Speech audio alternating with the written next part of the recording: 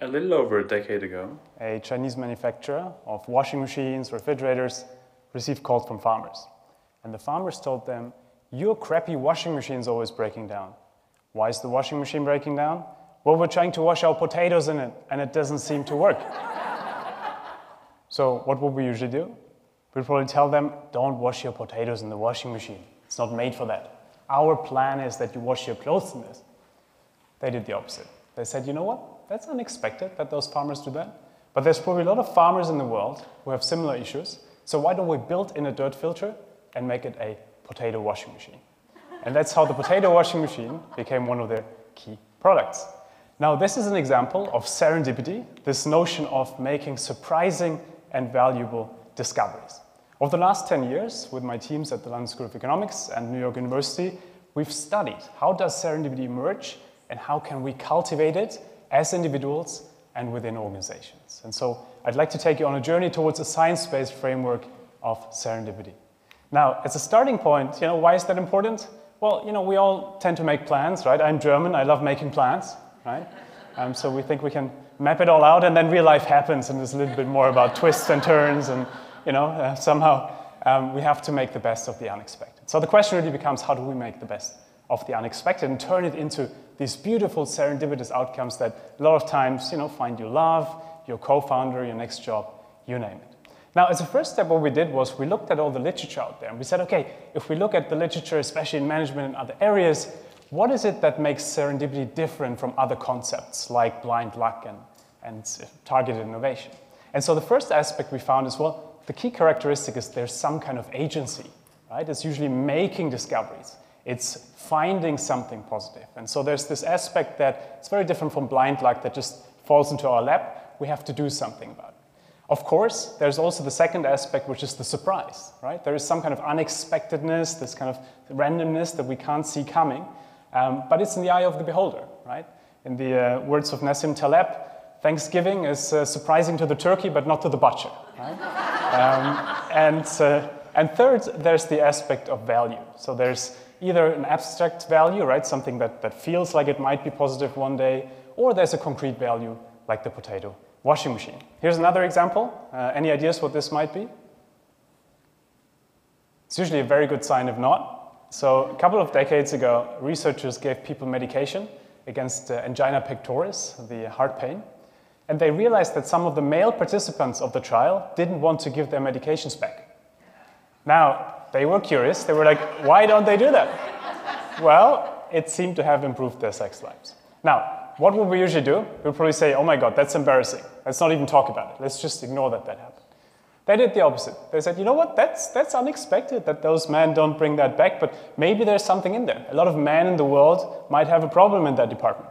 So why don't we develop a medication around this? And that's how Viagra, here under the name sildenafil, became a best-selling product for erectile dysfunction, which in a way serendipitously emerged from those different trials. Now, what all these examples have in common, and hundreds of examples that we've mapped over the last years, is that it's not just an event. It's not just something that happens to us, but it's always the same process, where there's some kind of unexpected serendipity trigger, right? So it might be farmers calling up and saying, your crappy washing machine doesn't work.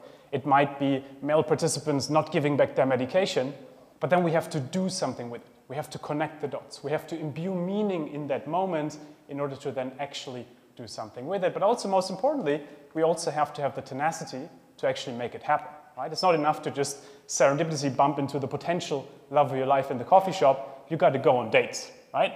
It's not enough to just have that idea, that unexpected idea of Viagra. You actually need to put it into a product, right? And so there's really this idea that a lot of times there might be an incubation time before actually something materializes, before it actually becomes something that has tangible value. The beautiful thing is, once we look at serendipity as a process of essentially spotting and connecting dots, we can influence it. We can learn how to spot triggers better. We can also create more serendipity triggers, and I'll talk about this in a second. We can learn how to connect the dots better, and we can also, of course, develop the grit and the tenacity to actually pull through with it. Now, why is that important? In our research over the last decade with senior executives, with people around the world who seem to be successful in what they're doing, what popped up everywhere was that they're extremely good at cultivating serendipity. They're extremely good at somehow making serendipity happen more often than others, even though they are in exactly the same situations than they. And so Tom Lindebarger, the CEO of Cummins, a Fortune 500 company, beautifully said that cultivating serendipity is an active approach to leadership in times of uncertainty, because there's only so much we can plan, and the rest we have to cultivate the unexpected towards what feels right in that particular moment. And so the question became, well, what are these mechanisms, what are these traits, what are these skills, these qualities that can help us make more serendipity happen? And so there's, of course, the kind of detecting qualities, right? So there's all these qualities, curiosity, alertness, right? If we're curious why those people don't give back the medication, it makes it more likely that we find the reason for that.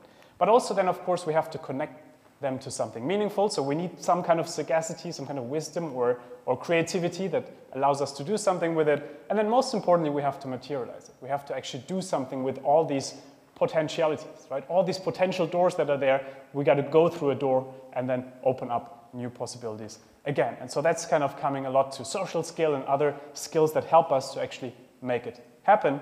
Of course, a lot of times we might hold ourselves back from making it happen, right? We might sit in this meeting, have this unexpected idea, but then self-censor, not bring it up, because we might not feel ready, we might not feel worthy, you name it. So there's all these barriers that we have where we can work on to actually overcome them.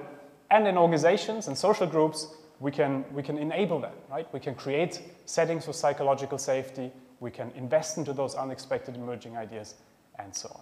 Now, what are some practices that we can use in our own lives to make more of this happen? Now, I'm a big fan of the hook strategy. And the hook strategy is essentially that idea that when you have a conversation with someone at an event like this, instead of just saying, I'm this, I'm this, I'm this, casting a couple of memorable talking points into the conversation that the other person can pick up and do something with. Someone who does that really well is Ollie Barrett. He's an entrepreneur in Great Britain. And if you would ask Ollie this dreaded, what do you do question, right, that you kind of puts you into boxes, he wouldn't just say, I'm a technology entrepreneur. He would say something like, I'm a technology entrepreneur, recently started reading into the philosophy of science, but what I'm really excited about is playing the piano. And so what he's doing here is he's giving you 3 potential dots where you could be like, oh my God, such a coincidence. My sister is teaching on the philosophy of science. You should get in touch. Oh my God, such a coincidence. We're hosting piano matinees. You should drop by. The point is, I'm a big fan of doing a serendipity journal where you write down what are some curiosities I have at the moment, or what are some of the things I want to do. I want to expand my business to Poland. I want to, learn more about parenting, whatever that is. And then building that into conversations with our colleagues, with new people. And it's amazing how from the most unexpected of places, people will be like, oh my God, such a coincidence. My uncle actually just worked on XYZ. Let me put you in touch. The point is we have to allow other people to connect the dots for us to make it more likely. There's a lot of these kind of practices, but at the end of the day, a lot of it, of course, comes back to how we engage with the world. And I mentioned earlier, there's all these self-limiting beliefs, right? Self-limiting beliefs where we self-censor. And maybe if you want to shout, those of you in the room who have some kind of imposter syndrome, shout here. Shall we try again? Who's more honest? Yeah? So I assume it's most of the room, right? And that's a good thing, right? It's usually kind of a sign of someone who is self-aware enough to actually realize, hey, look, we're all somehow winging it sometimes, and that's fine, right? But we still might have that. And so the beautiful thing is what we see a lot in our work is we all have these kind of self-limiting beliefs, right? Being it imposter syndrome, it might be fear of rejection, you name it, but then we can work on this. And so I'm a huge fan of really working on this first on the Serendipity Journal, really thinking about something like, if serendipity could have happened, but it didn't in my life, right? That situation in the coffee shop where you felt this could be the love of my life, but you didn't act on it. Why was that the case? What held me back? And then really working on that underlying fear that might be there. Something I found extremely helpful, for example, is, I was always afraid of this sting of rejection, right? So let's say you're at a conference and you unexpectedly bump into the speaker afterwards, but you don't want to bother them. You don't speak with them. Or, that love interest in the coffee shop, because maybe there's this sting of rejection. I don't have time for you, I don't have XYZ. And I always thought that would be the worst thing, right? That kind of sting of rejection. And then I realized that's not the worst thing. The worst thing is walking outside and thinking, what could have happened had I spoken with that person? That feeling of regret. And so what I realized is once I reframe away from what's the worst thing that can happen if I do it, to what's the worst thing that can happen if I don't do it, that actually makes it much easier to act on those potentially serendipitous moments and to make them then truly meaningful in our lives. And so there's a lot of those kind of ways, but I think we obviously want to acknowledge that there's a lot of objective constraints out there, right? So there's a lot of societal inequality. Our starting positions are very different. So I think the responsibility of everyone in the audience who is fortunate enough in a way to be here today is also to help other people to have those opportunity spaces where they can have more of this serendipity, being it via education, via social networks, and so on. And that really comes back to Goethe. Goethe, I grew up in Heidelberg, where Goethe wrote a lot of his poems. And he had this beautiful idea that if you take someone as they are, you make them worse. But if you take them as what they could be, you make them capable of becoming what they can be. Once we start seeing a little bit more in a situation, in a person, we allow them to see the potentiality of the moment and hopefully then help them also to make that happen. And that's what serendipity is all about. Serendipity is about potentiality and then making that potentiality happen. And I think we can all do that for each other and for ourselves. With this, thank you so very much.